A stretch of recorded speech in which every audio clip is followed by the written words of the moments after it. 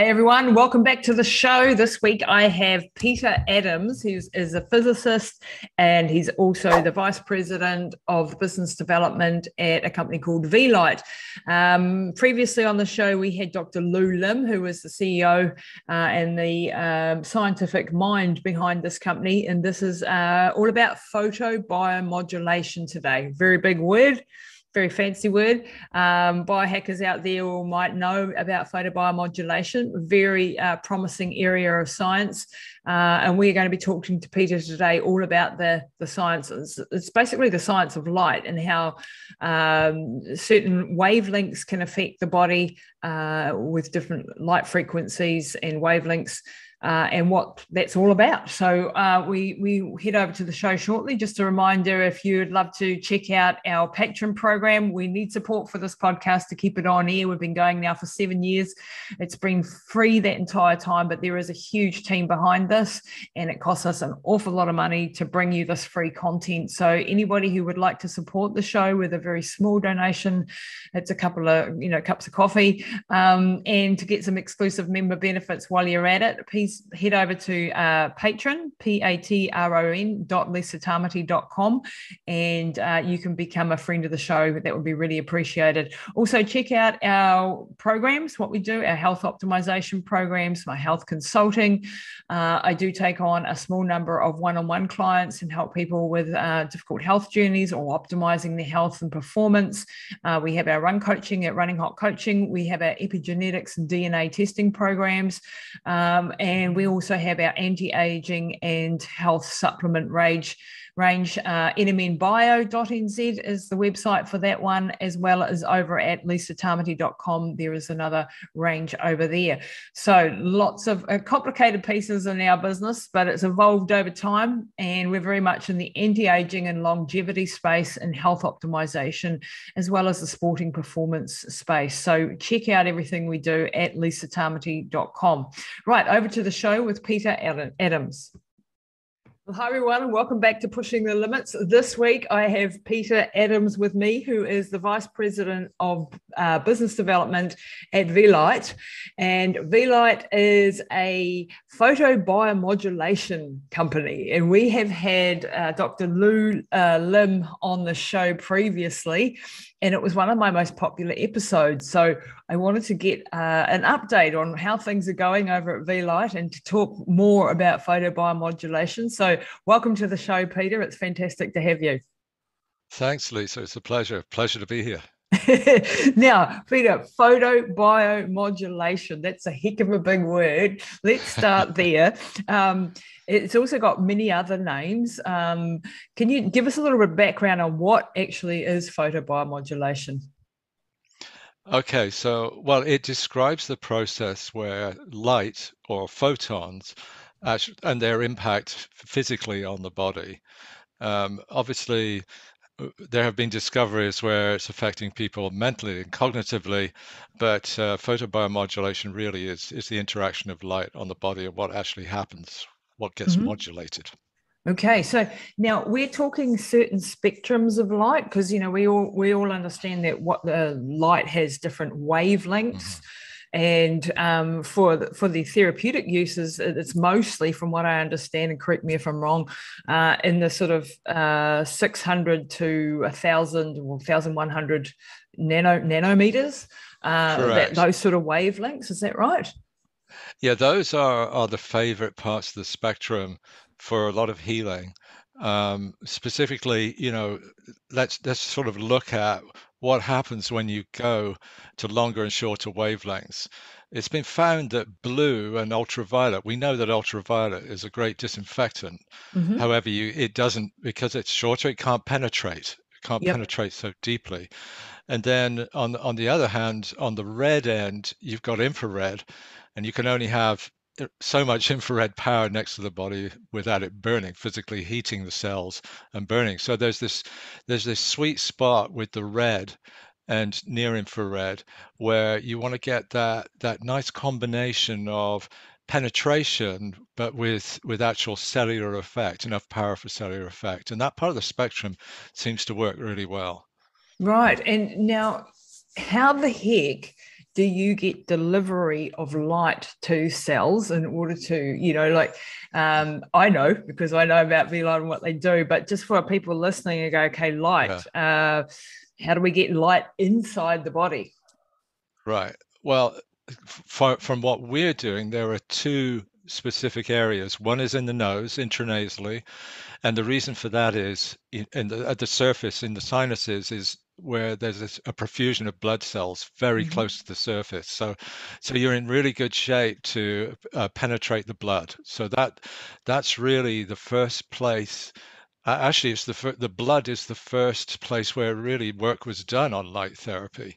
Over 50 years ago, the Russians and the Chinese were researching bioinfusing the blood using actual fiber optics directly into the veins. Oh, wow. And so Dr. Lu Lim decided to try and invent an intranasal, non-invasive version. That's where the first intranasal came from, was from that discovery. Now, later on, there's been all sorts of, as photobiomodulation has evolved, there's been a lot of research on effects of, frequency, different wave bands, and pulse frequency as well. Mm-hmm. So not just light wavelength of light, but pulse frequency. And some of those have evolved, and some discoveries found that there were effects on animals by bioinfusing the brain. So at Vielight, Lou decided to figure out what's the best way to work with the brain, and he decided to work with the default mode network. So, Mm-hmm. and what we wanted, and our goal has always been to develop devices which are the lowest power, so they can be rechargeable, they can be used at home, they can be safe, and they're very easy to use. You just switch them on and they switch off after 20 minutes. So those were the sort of goals of the design. But we found that after this early discovery of effects on, for example, beta amyloid plaques Mm-hmm. in mice, rats, etc., and 40 hertz pulsing using near infrared, Lou decided to try and do a non-invasive version, which is our transcranial device. Now, in terms of what's going on physically, it's known that near infrared does penetrate the brain, or probably about 4 centimeters, Mm-hmm. if you have 100 milliwatt, these 100 milliwatt diodes that are there. So the question is, does it go to the rest of the brain, and how does it get there? Now Yeah. that's where there's a bit of a mystery. But what we decided to do was to say, okay, how can we show if those four, or well, actually it's five diodes, but if those diodes, are they powerful enough to affect the whole brain? Mm-hmm. And we have a great partner at a place called CAMH, the Canadian Addictions and Mental Health Association in Toronto. It's one of the leading mental health areas, and Dr. Reza Zomorodi, who's one of the leading EEG experts, helped us by doing a study where he would use what's called QEEG, where you have 36 electrodes, almost three-dimensionally around the Mm-hmm. brain, and then you can use software to actually extract the brainwave frequency bands. You probably heard of those Yes. frequency bands, Yeah, alpha, beta, absolutely. gamma, delta, Yeah. and you can also you also see with these maps whether there's actual extra amplitude or power in those wave bands, or less power. And he did that study, and he showed that the whole brain is affected from those four diodes in the Wow. intranasal. So was this Now, the first time that you were able to see pictures of changes in the blood and the brain wave function, so to speak? it was the first time we were able to see it affecting the whole brain in some way. Wow. There have been, cellular photographs of neuronal repair using near infrared.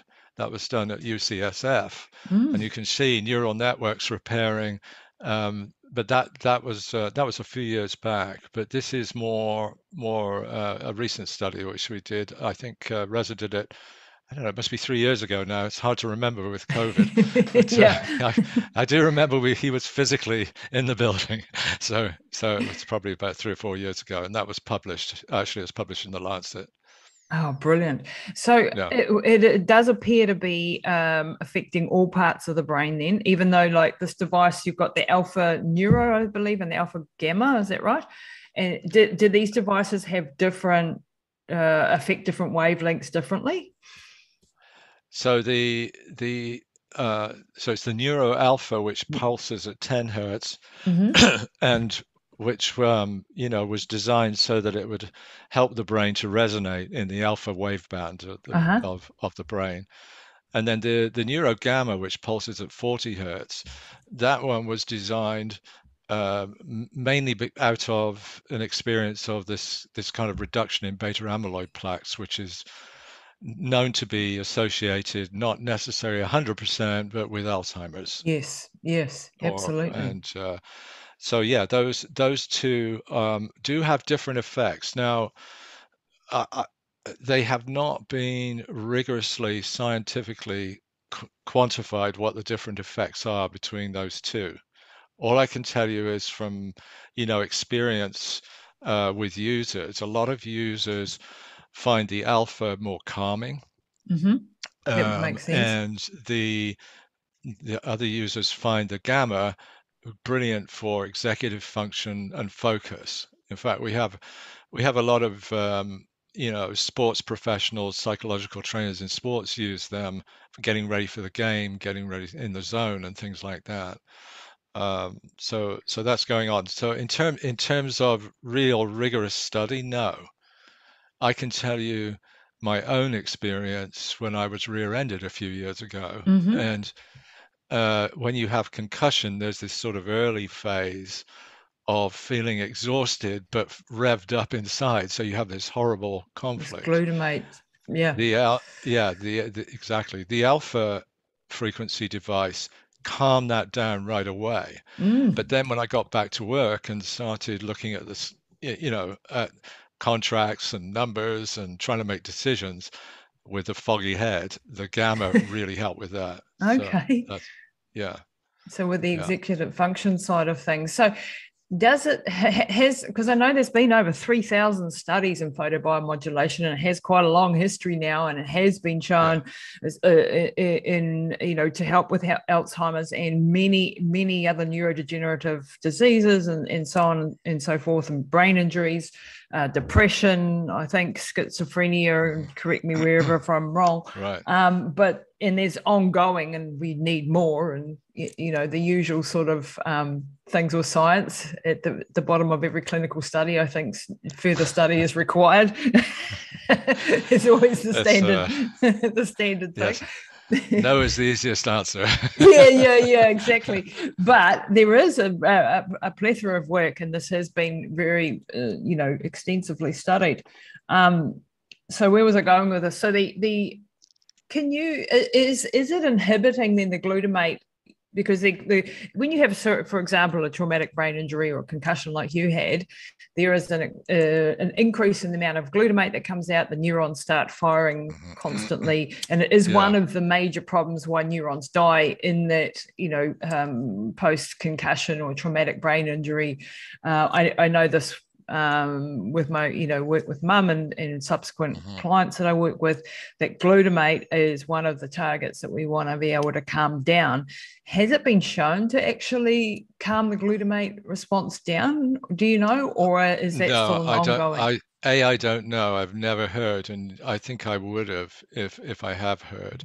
Um, I can tell you what we do know, and we just completed a study with 40 retired ex-athletes at the Mm-hmm. University of Utah, who have all had repetitive head injuries, Mm. and I think some of the things that happen is, you get shearing between the lobes, so the communication breaks, so you need Corpus repair. callosum. Yep. But in that study, we did pre and post, or they did pre and post fMRIs, and pervasively they showed an increase of blood flow in the brain. So that's, I think, increased blood flow to anywhere is always a good thing to start with. Absolutely.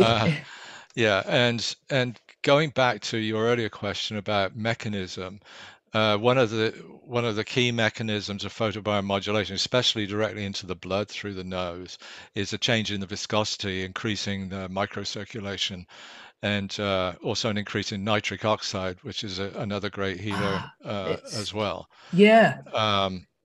And of course, then there's the reduced oxygen species effect, so inflammation gets affected too. So there's a whole bunch of effects that seem to be happening in parallel, which just induce healing. And the other thing, you also associated with concussion is ATP levels, and we all know that ATP is a good indicator of immune function. We know that another mechanism of photobiomodulation increases ATP. Wow. So this is actually, yeah, let's go into a little bit of the mechanism of action here. So when we have the device, for example, the intranasal device, which I've got sitting over there, and I was meant to bring it over. I forgot. And I sit there every day with it up my nose. This is delivering these photons to the chromophores and impacting a number of different pathways, from what I understand, in particular the cytochrome C oxidase. C oxidase, yeah. And this is sort of increasing the ability to get oxygen to the ATP synthase. Is that what's happening? And I believe so. Yeah. Yeah, and increasing the ability to make more ATP, which of course is your energy production in the cell. So you're going to get more. Yeah. And from the research I've done, also the increase in the mitochondria. So it can actually, the mitochondrial function. That's right, which powers strength and cell building. So everything. I mean, everything comes down to mitochondria at the end of the day. Yeah. Those little powerhouses in our cells that actually make the energy. So we're going to see an increase in energy. I believe I read somewhere that it actually can increase the number of mitochondria in the cell. So that part I haven't heard. That's or maybe I've got that wrong. Don't quote me. No, people. You could. No. There's so. I mean, there's so much. Like you say, you can't know everything about photobiomodulation. It's just it's there's huge. something new every day. Yeah, it's a huge field, isn't it? And yet it's mostly unknown to the average person on the street. I think still doesn't really understand. And when I first heard about photobiomodulation, I'm like, how the hell can shining a light up your nose improve your health? And I was just like, And then when I dived into the science a little bit, I was like, get me one of these, and I was very lucky enough that Vielight sent me two of the devices, and I use them in my mum's rehabilitation, and my listeners know that story very well, and that was a key part of her rehabilitation, along with hyperbaric and many other things, and we will never know 100% which of the things worked, but in combination she had a miraculous recovery. So I'm quite passionate about this sort of stuff, obviously, and we had a 630 wavelength and the 810 intranasal. We didn't have the transcranial, but I'm interested in getting one of those for sure. And this, with her brain, she had massive brain damage, age 74, told never do anything again. You can't repair the neurons and so on and so forth. And she's came back from that beautifully. It took me 2.5 years of huge amounts of work. We've since had cancer, so she was regressed again because she had brain tumors, and then we've come forward again. So the brain is an incredibly resilient thing, given the right environment.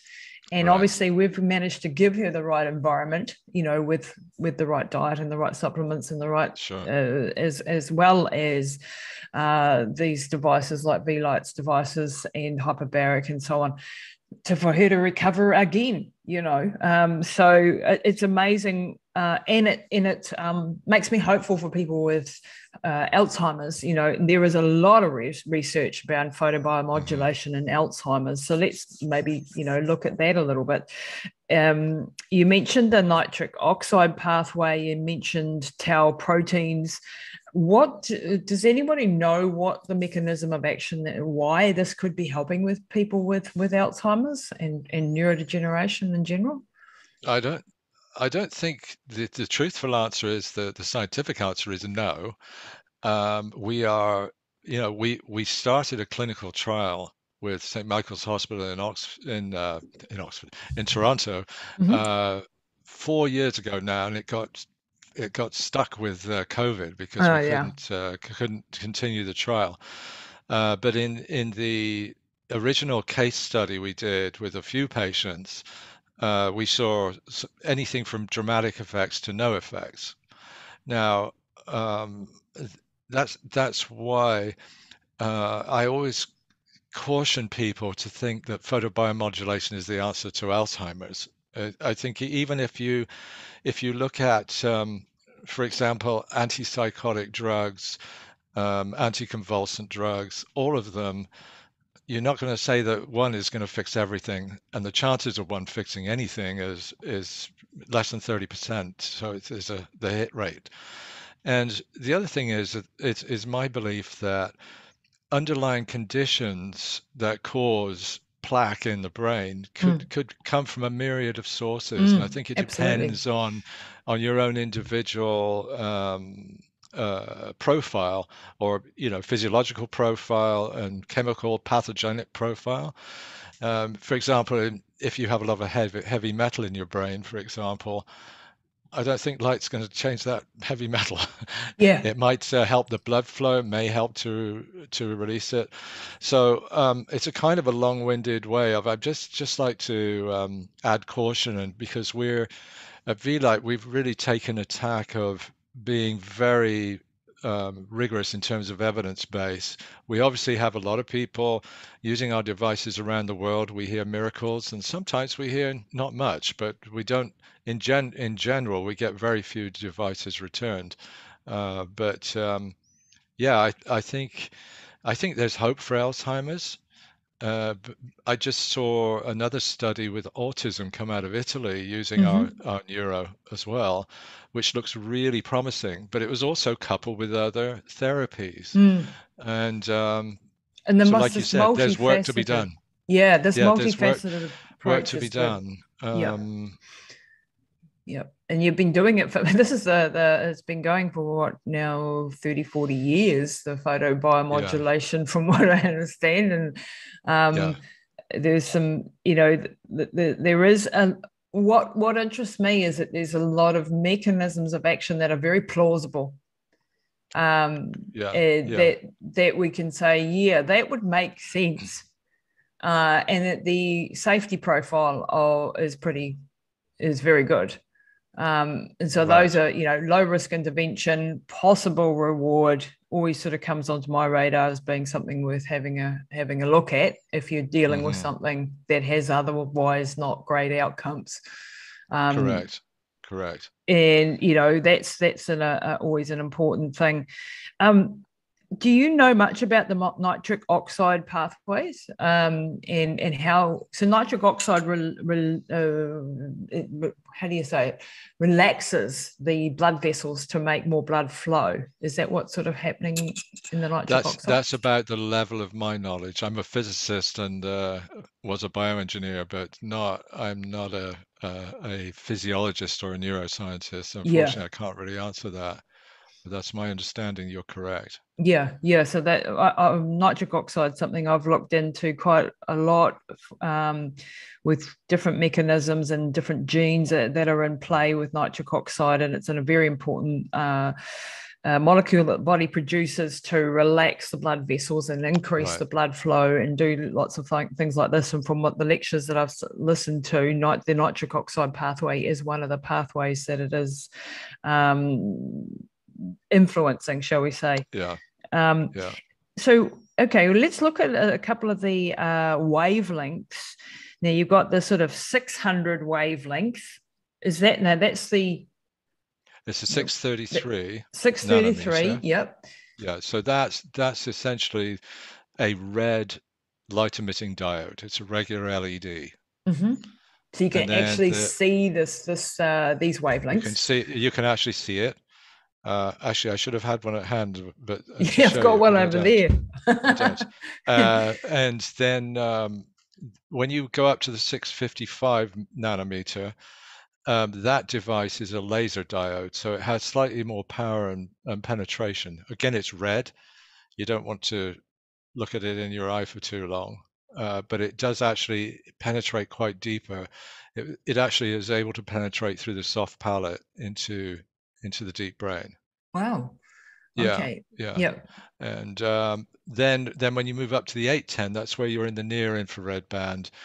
And when you actually look at a near infrared diode, you can see a red glow, but no, light emitting diode gives off that one frequency. There's like a little bell curve. There's other frequencies near it, Uh-huh. so that's why you can see a bit of red when it's pulsing. But Ah, okay. the bulk of the frequency is at 810 nanometers in near infrared And in these that diode. these two devices, are they actually pulsing light, or are they a consistent delivery of light? Yeah, so the first two, the reds that we have, are not pulsing. They're just Okay. a consistent delivery. And they are designed to bioinfuse the blood basically. But I think the deep brain part, the near infrared diodes will go further into the deep brain. Um, it is kind of good to mention. One of the things we were talking about mitochondria just now, I Yes. forgot to mention something, Mm. and that is only a few years ago, cell-free mitochondria were discovered in the blood. We didn't Oh, think there were mitochondria in the blood. So this is a whole new area too, of trying to figure out how does light affect the blood. wow. Okay. Yeah, yeah. I So didn't know that's that. pretty new. Anyway, No. sorry to divert. We'll go No, back no, no. to your original discovery. So yeah, the 810 nanometer devices we have in they're either pulsed at 10 hertz or 40 hertz. So that's the Mm-hmm. gamma. The intranasal only one called the 810 that pulses at 10 hertz. Mm-hmm. But what we're going to do now is we're coming out with a new device which will allow you to switch the pulsing frequency or have it continuous in that one little intranasal. Mm-hmm. So it'll be a nice affordable device because not everybody can afford a couple of $1,000 Yes. for the headset. But Yeah. we've had some pretty profound effects from that little device Yeah. Well, we certainly have, as of you. Yep, yep, yep, Yeah, yeah. And I use it most days yeah, still. And yeah. this is now what 6, 7 years later. Maybe that's why my brain is so fast. Oh, it definitely helps your brain. I can attest to that myself. It Yeah. really does. And then I, when you pass 50, you sort of need some help, don't you? I think so. I think so. But Yeah. look, going up the frequencies, we now have another new device called the Neuro Pro. I don't know if you have ever discussed that with us, No. with Lou.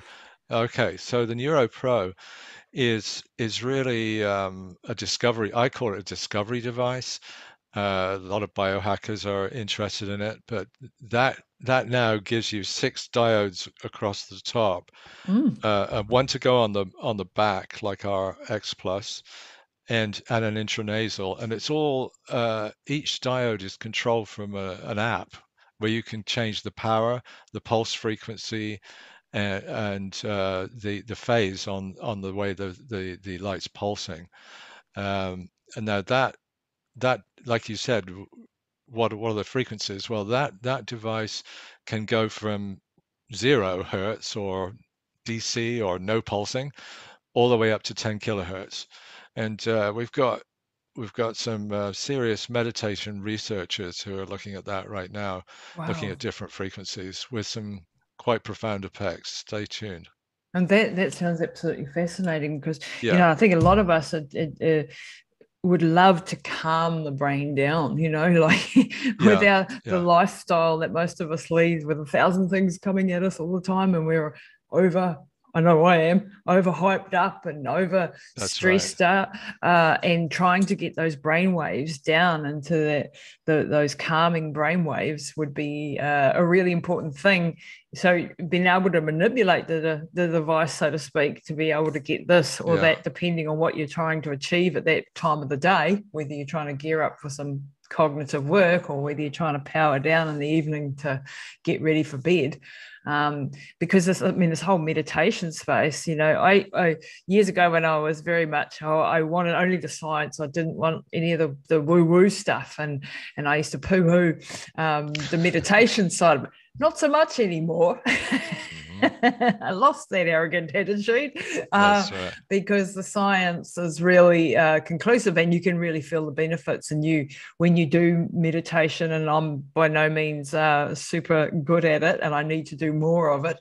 I think we probably all do, but it is just so powerful for helping you control your emotional state, your ability to function, your Correct. ability to recover, your immune system, all of these things which are impacted by an overexcited brain, which I think a lot of us have now.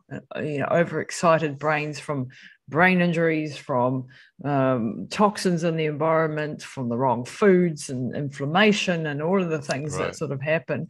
Trying to calm them down and get it in the right zone at the right time is definitely very, very important. It's important to me as we age, trying to keep that cognitive ability. And I think, this is why it's exciting too in the prevention space, perhaps, where if we don't want to develop neurodegeneration in our later life, what are the things that we can be looking at now or studying now to find hmm out how do we optimize our brain function and keep our brain function? Because Correct.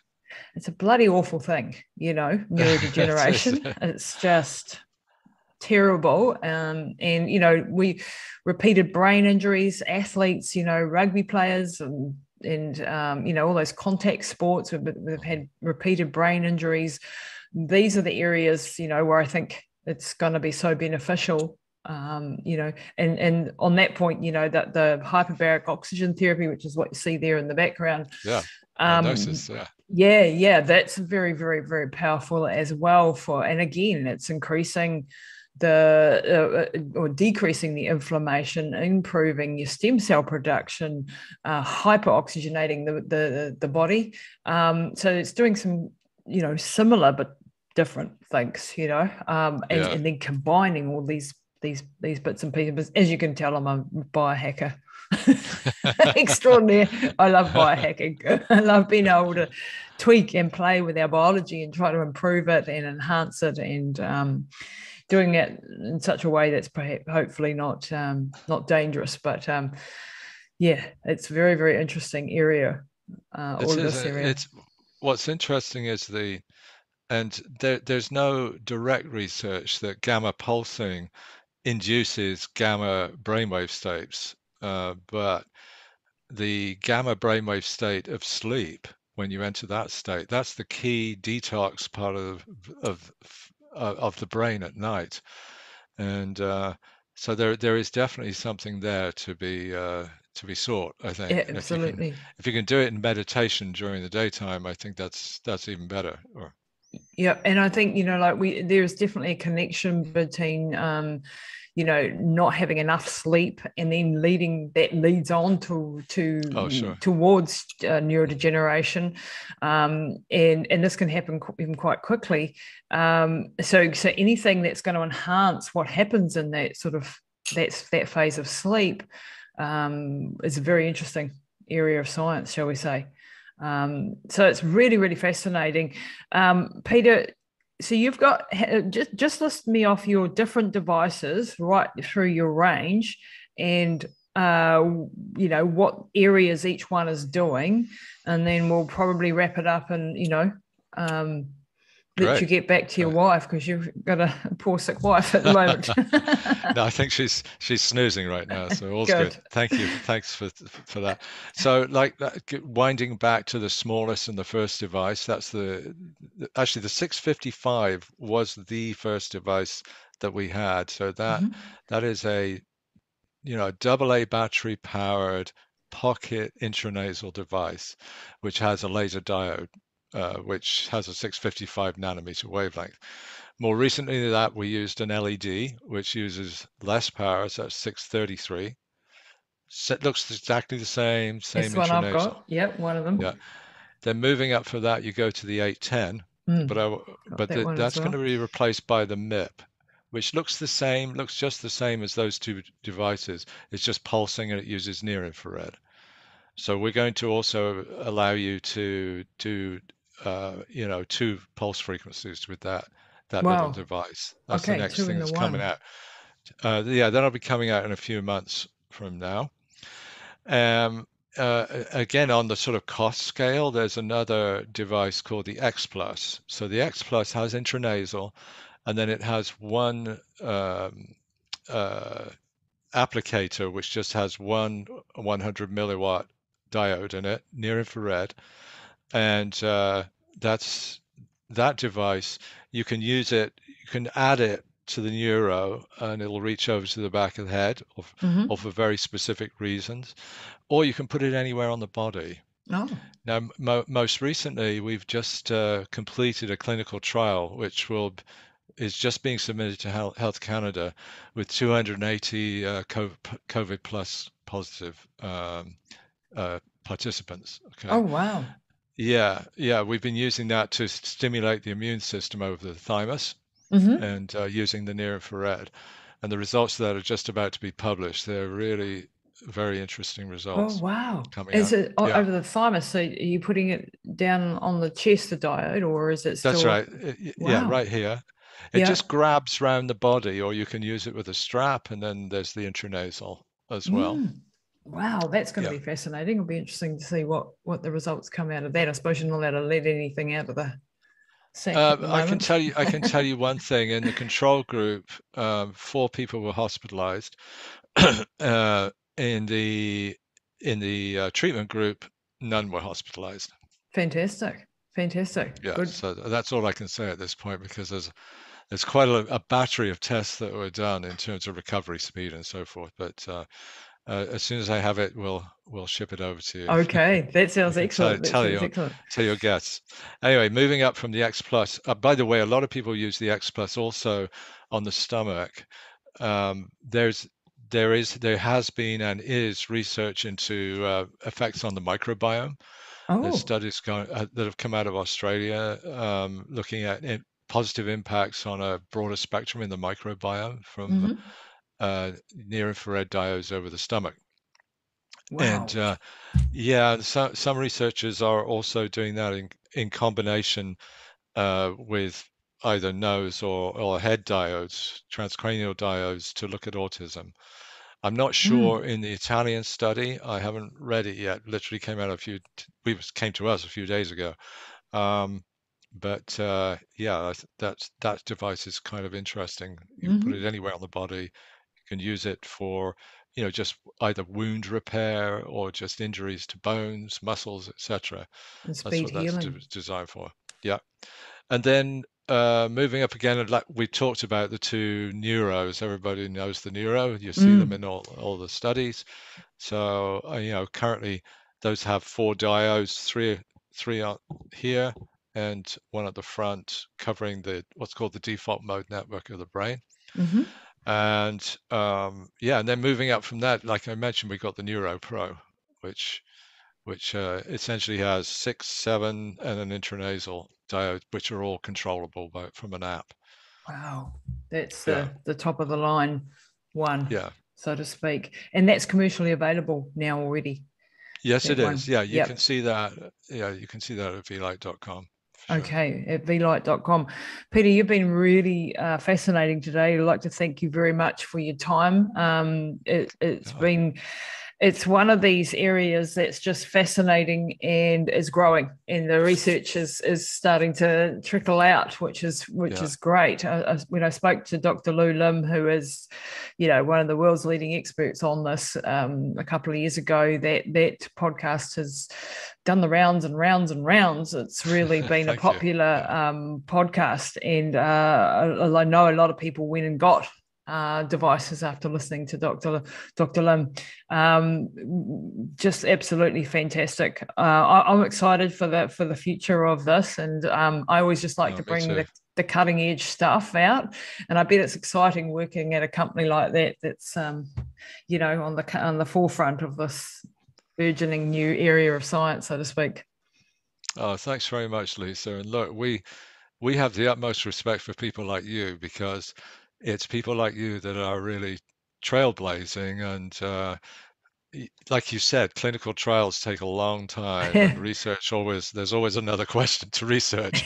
And it's really patient-reported outcomes that give us great spirit. But now we're moving to that with some really good, well-documented research outcomes and then clinical trials. So we've got it's all coming together. But thank you for doing this. No, it's brilliant. I just like to share the latest and get that information out there, because if things just stay in the clinical study realm, then the general public doesn't, necessarily get to hear about it when they need it. And it is available now, so people can check it all out. Vielight.com, Vielight.com is the place to go. And yeah, reach out to the team there. I'm sure they'll help you if you've got any questions further. And we will have some links down below in the show notes, everybody. So make sure you check that out. Peter, thank you so much for your time today. It's been absolutely marvellous. Thanks, Lisa. It's been lovely. Say hi to New Zealand. We will do.